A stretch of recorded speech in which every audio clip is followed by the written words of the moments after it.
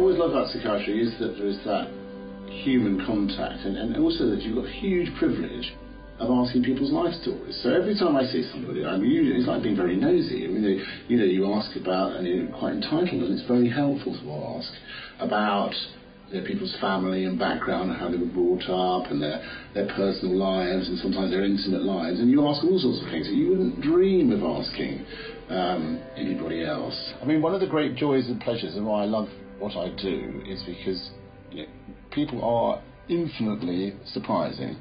And people who you would never... I mean, years ago, we came across this person who looked and sounded extraordinarily boring, to be honest with you, and dull and not particularly educated. And it turned out he wrote poetry. He wrote the most stunning poetry. And you thought, goodness me, I would never have predicted that. So no, life is full of surprises. And I think if you gave up, if I went, I think the time for me to retire is if I went in and I didn't come across anything. Because what amazed me was how completely nonplussed the patients were. So I would turn up on the ward, and there would be the cameraman and the microphone, and the patients, as far as I could see, carried on remarkably as if nothing happened. And the one thing that I'll never ever forget, because it's the most, it's one of these things, that my life is always, it's always stranger than fiction. But we had one patient who believed or had a delusion prior to the filming that they were being filmed by Channel 4,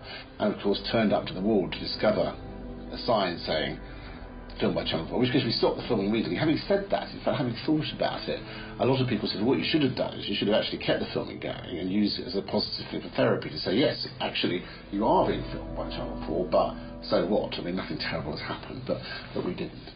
I mean, there are a lot of misconceptions about mental hospitals and psychiatric treatment, partly because a lot of people's understanding of mental hospitals appears to be based on one flew over the cuckoo's nest, for example.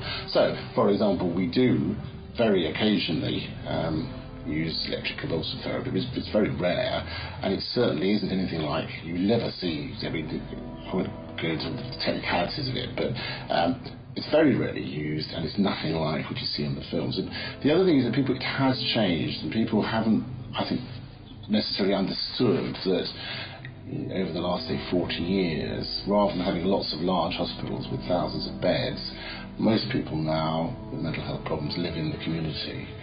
They live next door to you, they live around the corner from you, and they look like you because they are like you. And I think one of the things is that almost all of us can suffer from mental health problems.